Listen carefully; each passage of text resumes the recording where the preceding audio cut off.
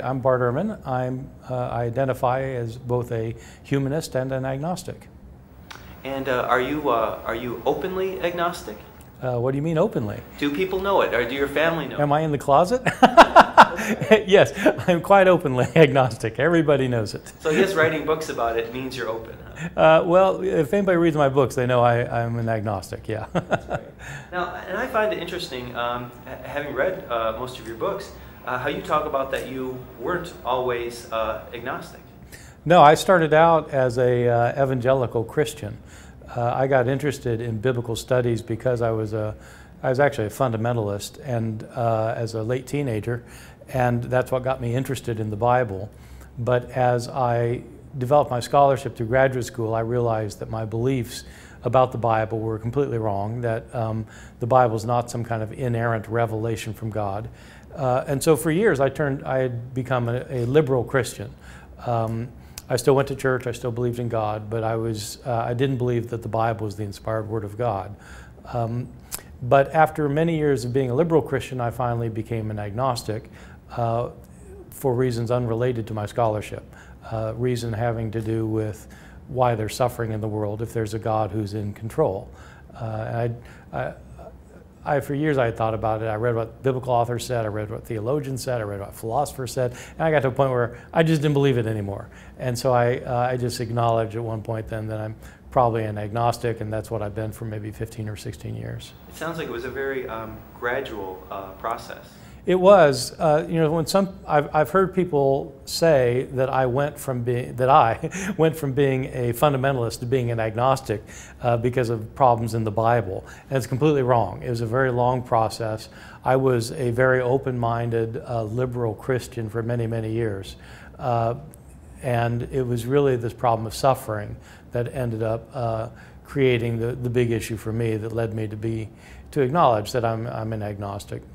It's very interesting being an agnostic scholar of religion. In this talk, I'd like to explore what it means for me to be one. I think I'll begin by explaining what I mean by, what I myself mean by this term that I'm using, that we all use all the time, the term agnostic. Because over the last 18 months or so, I've come to think it means something different from what I used to think. So, what I used to think before I was an agnostic was that agnostics and atheists were 2 degrees of the same thing. And when I first declared myself agnostic, I was amazed at how militant both agnostics and atheists can be about their terms. Every agnostic I met thought that atheists were simply arrogant agnostics. And every atheist thought that every agnostic was simply a wimpy atheist. 2 degrees of the same thing. Well, someone will just say, I don't know, the other will admit they do know. And so that was I have come to think that in fact, they are not 2 degrees of the same thing, they're 2 different kinds of thing. That agnosticism has to do with epistemology. What you know. What you know. And atheism has to do with belief, what you believe. I actually consider myself to be both an agnostic and an atheist. I'm an agnostic because if somebody says to me, is there a greater power in the universe? My response is, how the hell would I know? I don't know, so I'm an agnostic. If somebody were to ask me, do you believe in the God of the Bible? Do you believe in a God who interacts with the world, who intervenes in the world, who answers prayer? Do you believe in a supernatural divine being? No, I don't believe it. So I don't believe it, so I'm an atheist. But I don't know, so I'm an agnostic. And since I'm a scholar, I prefer to emphasize knowledge rather than belief. And so I tend to identify as an agnostic. Has your family, was there any issues with coming out to them? Were they very religious? Did that bother them that you had given up your belief? When I was an evangelical Christian, most of my family converted to evangelical Christianity in my wake, and so when I left the Christian fold, they did not leave with me, and so that they're still there wondering where I went. So you're an evangelical agnostic, I guess. Yes, that's right. I mean, the thing is, I don't really believe. You know, when I was an evangelical Christian, I believed in converting everybody to my point of view, because I thought if you didn't agree with me, you were going to roast in hell. And so I was very evangelistic.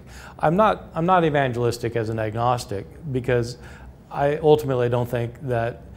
I mean, it certainly doesn't matter for somebody's afterlife, because I don't believe there is an afterlife. And so, and I'm not that interested in people converting to what I think. What I'm interested in is getting people to be more thoughtful about whatever they believe or don't believe. And so I'm not interested in converting anybody, actually. You talk about in your books how many people who become ministers and learn these same facts of the Bible seem reluctant to share that with their congregations. Why do you think that is?